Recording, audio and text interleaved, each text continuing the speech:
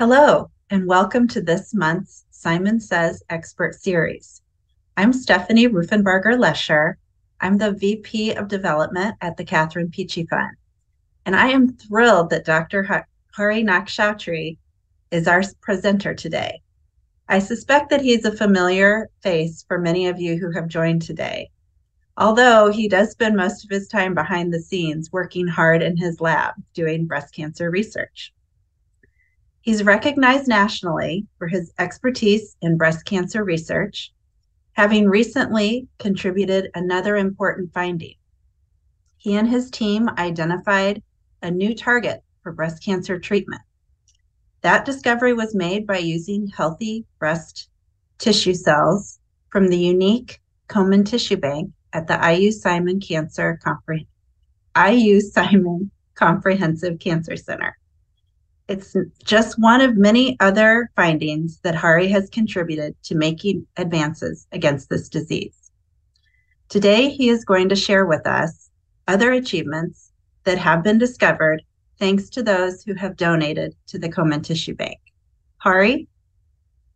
Thanks, Stephanie, and thank you for asking me to present today. And before I start anything, I would like to first thank more than 6,000 women who donated the breast tissue for this bank, and countless number of volunteers who helped to collect the breast tissues, and of course, number of donors who helped us to do this. So what I thought of to set the stage for discussion at the end, I will briefly present some of the ideas that has come out of the Komen Tissue Bank work over the years and set the stage, and then start taking some questions from you. I hope I'm presenting in a way that it's not too complicated, but we can discuss this later in the end. So this is what I'm going to talk to you today. What healthy breast tissues teach us. Lessons from the Komen Tissue Bank.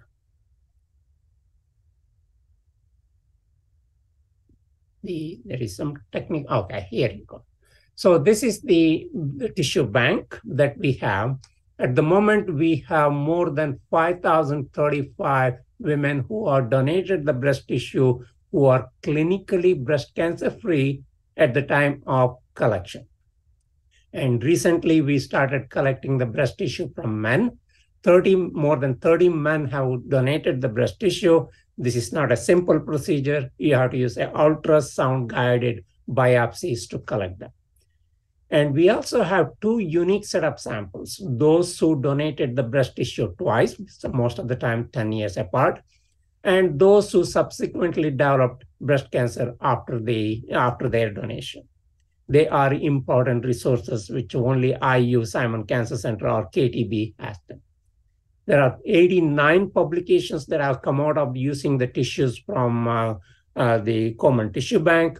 They came out in high impact journals, Nature Communications, and Genetics, etc. And we have started a clinical trial at IUSCC based on the data we generated using Komen Tissue Bank. I'll come back to this point later on, providing you more details. And not only us were using these tissues, it has gone out the global investigators. More than 200 investigators have used this tissue for their research. So the question in many of your mind, why is it so important? Let me put it in a context why it is so important for us to study the normal breast tissue. If you think that the breast cancer that is diagnosed in the clinic started a few months ago or even a few years ago, we are wrong. In fact, a recent study showed that at least in 20% of breast cancer, the very first lesion that led to the breast cancer, which was diagnosed at the age of 40 or 50 years, that lesion can happen in a person when they are 6-year-old. So as they progress, these cells in the breast, which has this mutation that started the cancer progress path, they remain like normal all the way up to 20 or 30 years of age. Then these particular additional mutations happen, then they start becoming a cancer, and it gets diagnosed at the age of 40 or 50 years. So most of the researchers till the KTB came about had access to these tissues, but none had the tissues at this stage. So how can you study this initial process of breast cancer initiation without knowing how exactly the normal breast looks like? That is the place where KTB came into play, and that's why it has become one of the world-renowned the repository for the normal breast tissue. Let me put the cancer in a very simple context. Again, here is a healthy cell. The first mutation happens. These healthy cells can divide only to a certain number of times, very limited number of times. But when that control is lost, what we call as hyperplasia, or the initial step that happens, then the additional mutations happen, then the tumor comes out. Again, as I pointed out, resources existed before KTB to study this tumor, a very little to this level, but none at this stage. And these process from healthy to come up to this tumor goes through many, many years. It takes multiple steps. So with this background, what I'm going to discuss today are the accomplished by the researchers using the KTB samples. And I will spend quite a bit of time what we have done, in particularly developing what we call single cell breast atlas. The third aspect, which has been our major focus, has been to whether we can use the samples from KTB to understand breast cancer disparity. I will come to that point in a minute in more detail. I'll briefly touch on a clinical trial that we are initiating based on the studies, and what have we learned from breast tissues of men. Although we started collecting breast tissues from men in last November, we have made already a significant progress with the limited tissues that we have. I will touch upon it at the very end. So overview of research accomplishment, addressing biologic basis of disparity, why certain people of certain genetic ancestry have worse outcome. We created the single cell atlas of the breast, and the rest of these here are done by the investigators from the other institution. They have elucidated a correlation between breast involution, density, and breast cancer risk. Involution means during the pregnancy and after lactation, after breastfeeding is done, the breast has to return back to normal. If it fails to come back to normal, does it have increased the risk for breast cancer? That analysis were done using the Komen normal tissue bank. Breast cancer initiation and the risk that has been done, and it has opened the pathway for breast cancer prevention vaccine. Here, what the other investigators have done is to figure out what are the immune cells that are the guardian against any disease in the normal breast, in the BRCA1 and BRCA2 mutation-carrying individuals, as well as those who have chronic inflammation. From that, they have been identifying the immune cells that are different under the condition. There are early indication or early steps to use that knowledge to develop the prevention vaccine. Then the resources that we have given out to others enable many researchers, including my own group, to attract a lot of breast cancer funding. And the number keeps growing. It's more than 25 million to date.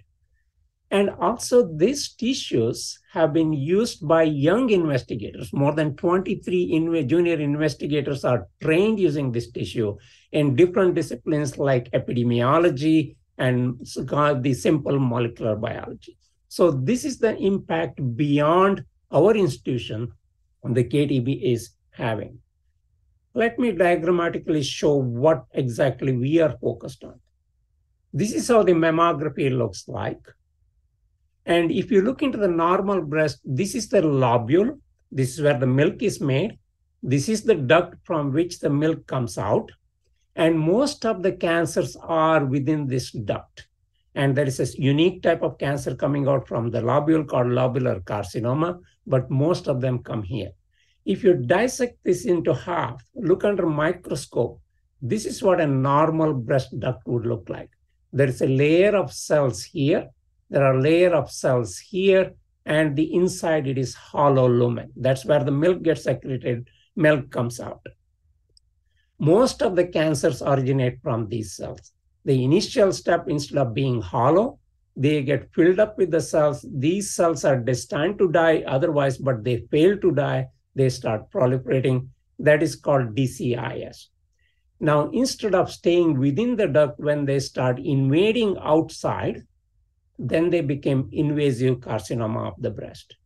Then if they not only invade within the breast, but they start getting to the bloodstream or lymphatic system to go to the other part of the body, that's what we call metastatic breast cancer. The one simple question my lab has been asking for many years, to what extent normal breast epithelials are phenotypically similar between individuals? I will explain that point in a minute in much more detail. First, how many cell types exist in the breast? How many of these cell types are prone for breast cancer? And then the question we ask, do these cell types show differences based on the genetic ancestry?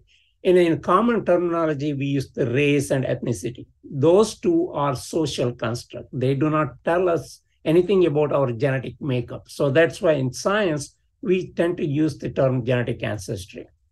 Can answers obtained from this study be used to develop clinical trials? That we have done.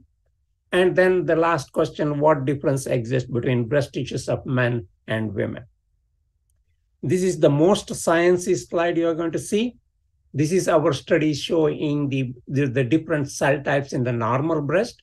What we found that the cells here exist in 23 different cell states. This is the first demonstration of the cell types within the normal breast and how many different ways they can exist. What we also observed is not all of them are prone for cancer development. There are only 4 cell types from which the breast cancer may originate. The third point where you showed in this study is depending on the cell type from which it originated, and there are some circled here, that has a different outcome. So we can use that knowledge now to figure out maybe this particular treatment may be working on a one cell type from which the cancer originated, whereas if the cancer originates from the other cell type, there may be a different treatment that is needed. Those are the things which we can do it in the future based on the observation we made here. So the question I raised before, why do we have to be concerned about genetic ancestry? Typically, when I give a talk like this, I generally give an example of our ability to tolerate spice as an example. Some of us can eat spicy food. Some of us cannot eat spicy food. But we are all normal. Those who can eat spicy food are normal, those who cannot. Take a simple example of cilantro. Many of us enjoy cilantro in our meal, but there is a certain people cannot tolerate it. It feels like a soap in them because they carry a point mutation which makes them feel differently. They are normal. Those who can eat, who cannot eat, all are normal. 99.99% of our DNA are similar. But it is the remaining difference which makes us look different, our skin color different, the way we respond to simple things like common flu, different. So our goal is in the Komen normal tissue is to get deep into that system to figure out why this 0.01% difference in our genome makes us behave differently or respond differently or have a different incidence of breast cancer. Although we may not get in there eventually, but we can start feeling a little bit. And the one aspect my lab is focusing on is African-American women from sub-Saharan ancestry. Sub-Sahara is known for malarial infection. To ward off the malarial infection millions of years ago or centuries ago, a gene got mutated in them that is still being carried in the population from sub-Saharan ancestry. But that mutation is helping them to get protected against malarial infection. But what is happening is if people with that mutation get breast cancer, that tend to be much more aggressive. The question we have been asking is, why is that? What difference exists? When we looked into the DNA of 100 African-American women who donated the breast tissue, in fact, Ours is the only bank to have such a high number. We have more than 900 samples from African American women. When we did the sequencing of 100 women, 32 of them had one copy which is similar to this protection against malaria, whereas another 7 had both the copies that are as though they are protected against malaria. We have created now the cell lines from them. We created from 4 African American women who do not carry those mutations, 1 which has 1 copy mutation, 2 which has both copy mutation. The lab is studying to figure out, and we have created breast cancer out of them, of these cell types in the lab, and now we are studying how are they behaving differently? Do they need a different type of treatment? That's the work which is going on. We also found that the indigenous Americans carry a breast cancer protective allele. And what is shown previously by others, Latino women with the higher indigenous American ancestry are more prone for HER2 positive breast cancer, and Asian women have denser breast compared to white women. So we are trying to use that knowledge to create resources for everyone to study this, how we can biologically understand these differences. My fantasy world, maybe it might not be able to achieve in my lifetime, but this is something I always think about, is what we call adaptive trait. Millions of years ago, the people never moved that much, but they get adapted to different regions. For example, here in these countries, they all adapted to marine diet. Some adapted to lactose tolerant. I pointed out the malaria resistance, cholera resistant, arsenic-rich environment. If the rice and water you grow in an arsenic-rich environment are enriched for this arsenic even in the rice, but it is toxic. But the mutations have been happening in their genome so that they could adapt to that. And high altitude, for example, in Tibet, people have a mutation in a gene that helps them to survive in low oxygen condition. But people in this region, although they were there, now they are moving out. For example, Tibetans are now in Bombay, where the climate is the sea level. Is this mutation which helped them to survive in low oxygen? If they get breast cancer, will that mutation have an effect on the breast cancer? So these are the studies we would like to do in future, but at the moment we are focused on the gene mutation that is protecting against malaria. This particular paper made a very important point at the very end. It is critical to include diverse people in genomic studies to ensure that all people benefit from this knowledge. And KTB is a driving force in making sure that the breast tissues of women of different genetic ancestries are included in the breast cancer study so that the benefit will go to all the people. So that is one of our goals we are hoping to achieve in future. So what we have done is now this particular manuscript is under review at the moment. We have created single cell atlas of breast tissues of women of Ashkenazi Jewish European, African, Asian, Hispanic, white, and indigenous American ancestry. We have created the resources to study the breast cells from women of sub-Saharan Africa, ancestry carrying protective allele against malarial infection. And we have also characterized the breast epithelial cells from Latina women carrying breast cancer protective alleles. The one that is leading us to a clinical trial is a study we recently published with Dr. Kathy Miller is starting the clinical trial. I told you when you dissect out the duct, you see a layer of cells. This is how the cells in the layer of cells look like in the duct. Now, surrounding this, these are supporting players which are there. And these brown cells are the unique cell types that we have identified.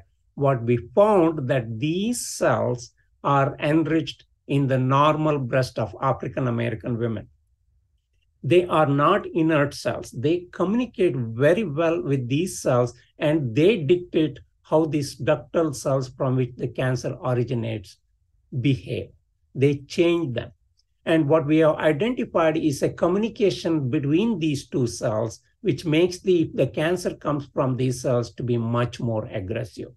Luckily, there is a drug that has been developed for the secreted factor because of this communication. This is a drug being manufactured or marketed by Genentech for autoimmune disease.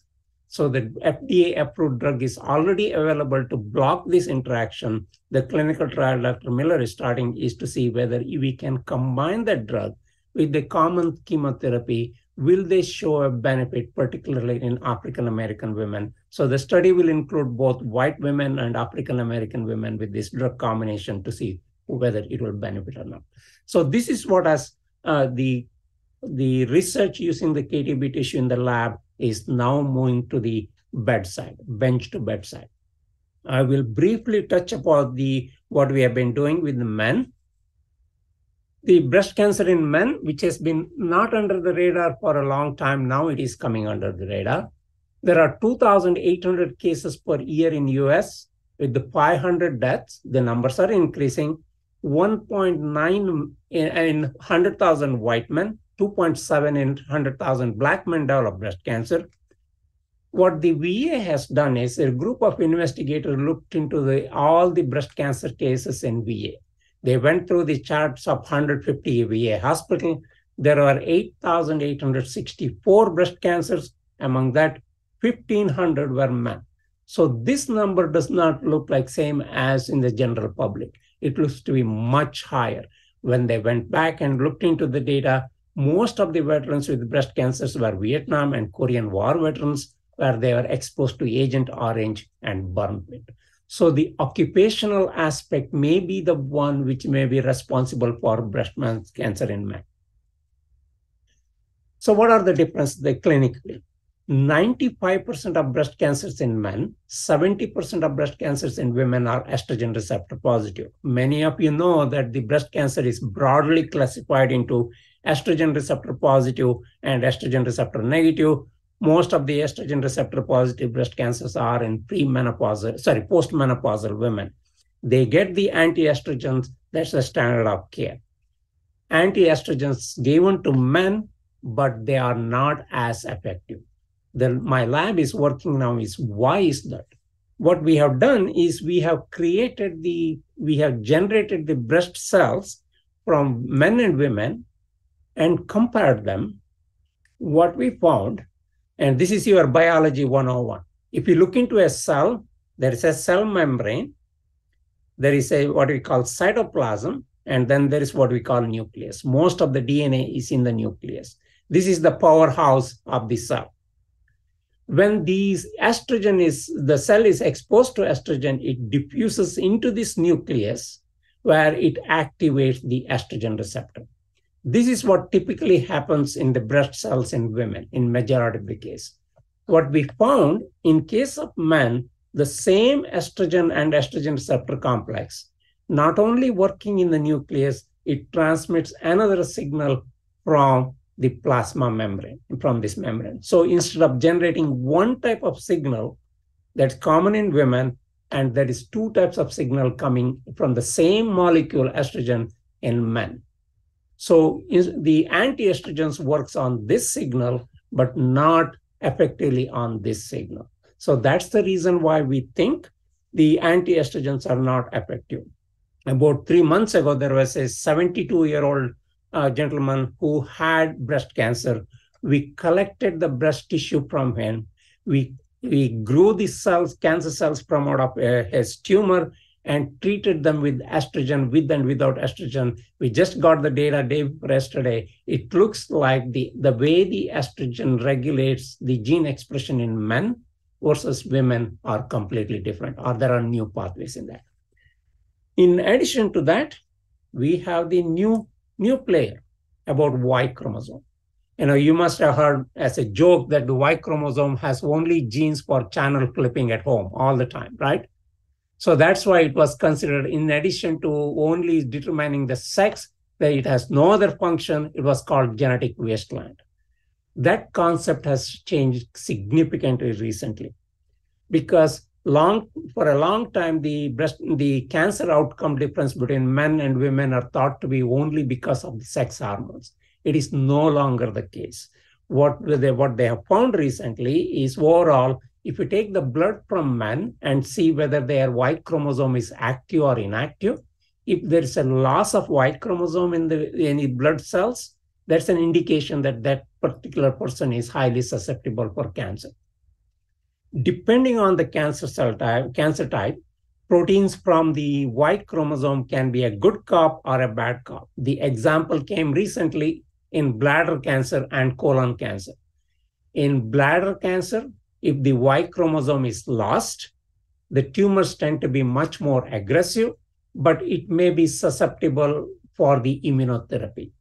By contrast, in colon cancer, having the Y chromosome is deleterious. So depending on the cancer type, the Y chromosome has a different role to play in men. But we don't know what role it plays in the breast cancers of men.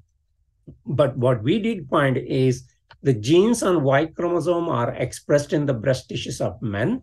However, what roles they have in breast cancer of men is unknown. It is our current focus. We have sent out 2 proposals at the moment. They are under review. If they come through, that's one of the things we are going to do. And we have already created a breast cancer model in men, so which we can generate and use our animal models and the cell line models to study them in detail. So this is the background information I wanted to give you.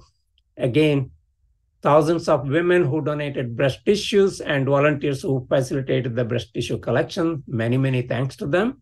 And the leadership and staff of the Komen Tissue Bank, without they spending countless number of hours making sure that every data are collected correctly, diligently, and stored. And the funders who helped us, these are the funders who have been helping us in many ways, including the Catherine Peachey Fund. Just a shout out to the Catherine Peachey Fund. 28 years ago, I started my career at IU. My first funding came from Catherine Peachey Fund. Without that initial dollars I got from them, probably I wouldn't have been speaking here today. Thank you all for your attention. Now we can start up with the discussion. Thank you, Hari. Thanks for the shout out to the Peachey Fund. We are so proud of you and so grateful for the work that you do. Thank you very, very much. We've received a lot of great questions prior to today's presentation, and I think a number of them were answered in the presentation, but we're going to go through and I'm going to ask Hari some of these questions. Feel free to ask questions in the chat and we'll do our best to get to as many as we can. Hari, since you were just speaking about male breast cancer, I'm going to start there. You noted how many samples have been collected from men and some of the research that's been done. I think for potential donors, there's some curiosity. What are post-donation complications, especially with muscles in the chest? And are the medications required the same to cure male and female breast cancer? So the complications from the donor's perspective, I myself have donated it. Okay, so at the most, what you will see is some hematoma. If you are a exercise buff, probably, I only did the elliptical. I did not do any other heavy other exercise for a week. That is the only sacrifice I had to make by donating the tissue. And I could go out that evening when I donated in the morning. After that, I came to my office. I was working, absolutely no problem at all. So I'm speaking from the experience itself rather than saying theoretically you will not have any problem. Right? So the treatment-wise we do suspect in about a year or two, I told you there are 2 signaling coming from the estrogen in men. The second signal, there are already drugs that can be targeted for that. So we do suspect once our studies are complete with more models and a lot more work we do, I think there is a potential to include additional FDA-approved drug that will be effective against breast cancer in men. So I suspect in about 3-4 years, we will be able to translate what we are doing, the work here, into the clinical trial to see whether men can benefit from additional treatment. Yes. That's very exciting, and that's pretty speedy in the world of research and getting new drugs available. And I will add anecdotally, Stephen Peachey Jr. Was the first to donate male breast tissue, and he did great. I think he would encourage anyone to do it. And my dad also donated and had no complications. So I encourage men to donate. I know I've done it myself, and it's very personally fulfilling. I think most of us that are listening today have a real personal stake in this, and it feels really good to give a part of yourself and feel like you're really making a tangible impact. All right, let's see. What strategies do you use to collect minority breast tissue? I mean, you can see based on what I pointed out, we have been already successful in doing that, because out of 5,000 samples, 882 or more are from African American women. That's about 20% of the samples. If you consider the African American population here locally, it's significantly higher than the percentage of population, right? So that we have been. So we try to do several recruiting minority persons. First, we have to educate them why it is important to donate the tissue. And we share our research with them. It is not that you just give the tissue and walk away. We share our research and how it helps to contribute to the minority patients' treatment. For example, I gave you the example of the Duffy phenotype. Hopefully, what we are doing now will help in that direction. And then we do have the people who have donated the tissue. We ask them, can you help us to recruit? They get involved because culturally we are all different, right? So we try to find the community from the people from the communities who are part of who are donated before. And of course, we have to make sure that cultural difference. We do have issues with particular certain groups, but I think we can certainly be sensitive to their cultural aspect before we ask them. And involving the community rather than we going and just directly going is the most critical aspect in recruitment. Yeah. Great. Okay. Another question is, since breast abnormality can begin as early as childhood, could research using KTB tissue donations possibly lead to detecting breast abnormalities earlier than it can currently be detected by mammograms? That is all of our ultimate goal. All the efforts of the cancer prevention, every one of us have that as a goal. And one of the area, the progress that are being made is what we call the liquid biopsy, where you can do the blood samples to figure out. The question that how the KTB will help is that if we can figure out what are the earliest lesions that leads to breast cancer, a lot of time the DNA containing the lesions are split into the bloodstream, so we can start detecting them very early, even before it becomes apparent in mammography. This may not happen in next 5-10 years, but I suspect the research that are being going on now with the KTB sample will lead to that kind of testing in about 20-30 years. That's my hope. Great, that's phenomenal.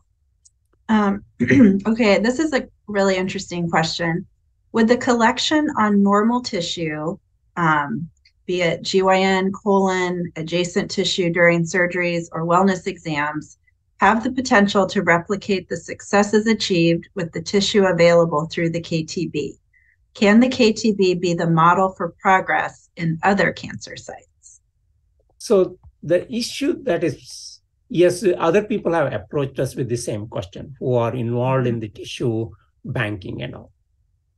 What KTB has shown is that the tissues that are adjacent to the tumor are not normal. So the colonoscopy, for example, is usually done if there is a risk, or so if you collect the tissue adjacent to a colon polyp as a normal, that may not be a normal. And the prostate biopsies are rarely done on a healthy man, right? Yes, the model system is very good, but how to implement it is something is going to be very difficult, because most of those cases, people having some abnormality are the one who are going for screening purpose. Even if you take something adjacent to the normal, adjacent to the tumor, that may not be a normal. But I Right. think I agree with the person who has asked the question. At least the other banks should start collecting at least those tissues to get better answers than what we have. Yeah. Um, if you were to find breast cancer in a healthy tissue donor or donation, would you inform the donor? And has this ever happened? No, that's an interesting question. This has not happened so far to us. The reason why it has not happened is because the breast tissue is collected from a one particular spot of the breast. That's a very, very tiny fraction of the entire breast. The chances of we detecting a cancer in the region we went pretty much randomly is extremely low. But if it does happen, then there are ways, we're making sure that we follow all the regulatory aspects of IRB to making sure that we don't violate the law. There will be a way to inform the donor. Um, here's another one. What is the potential of the Komen Tissue Bank in terms of contributing to the prevention of breast cancer? So I pointed out to you that it's a group from Mayo Clinic. What they are doing is to develop the prevention vaccine. So the way they are trying to do is to see if somebody has a benign breast disease compared to the KTB normal tissue, are the immune cells that are entering there are different? What are they doing there? Are they being active or they're just invading but not being able to do that? If at all they're not able to remove that benign breast tissue, based on the abnormalities seen in that benign breast tissue, can we develop the vaccines to activate or awaken the immune cells to kill that? That's an early part of the study that is going on by our collaborators from Mayo Clinic and other places. I think probably one way to do that is the preventive vaccines. That's what I suspect will be the next step. Okay. Here's another interesting question. I've heard so many of these questions before, and this is one I've not heard before. Does binary or non-binary breast tissue test differently than male or female tissue? Before the pandemic broke out, we had a meeting with the surgeons who do this thing, and we were thinking of approaching the IRB to start collecting those tissues for a comparison purpose. But because of the pandemic afterwards, we did not go through that. This is something we need to test for sure. And I just pointed out in my talk, the Y chromosome is no longer a genetic wasteland, right? Y chromosome do produce proteins which impacts the cancer progression. Now, if someone is transitioning, in one side you have the Y chromosome. How does it change when it encounters tons of different hormonal things? So this will be a very interesting and important aspect. And in my lab has the resources to generate the cells and models using those tissue. This is something we really need to think about it, and but have to go through all sorts of approval process. Once that is done, I think that we may have to go in that direction in future. Okay. And finally, when is the next Komen Tissue Bank collection? It is on November 11th. November 11th, we have the tissue collection where, you can go to the KTB website and sign it up. And then also we are looking for younger women of color for that. That's our goal. And there is a collection in the early morning for men. So, I know one of my collaborator, a friend from California, he said, I'm going to fly over here to donate my breast tissue. So he's flying over to donate his breast tissue because, a lot of men are showing interest in this direction. It's coming up November 11th. Yeah. Wonderful. Wonderful. Well, there are a few questions in the chat, I believe. Oh, I have not. Oh, okay. I think, let me see if I can. I wasn't seeing those. I don't see them. If you see them, Hari, please. Oh, okay. A new question. Since breast abnormality can begin, okay, that you already answered. Yep, yeah, we did that one. Are you still looking for? Yes, that we answered. Okay. Yeah. Okay, good. Well, hopefully we have answered everyone's questions. Thank you for joining us for this month, Simon Says. and you can find a recording of today's session and the information about upcoming sessions at cancer.iu.edu/Simon Says. Thank you.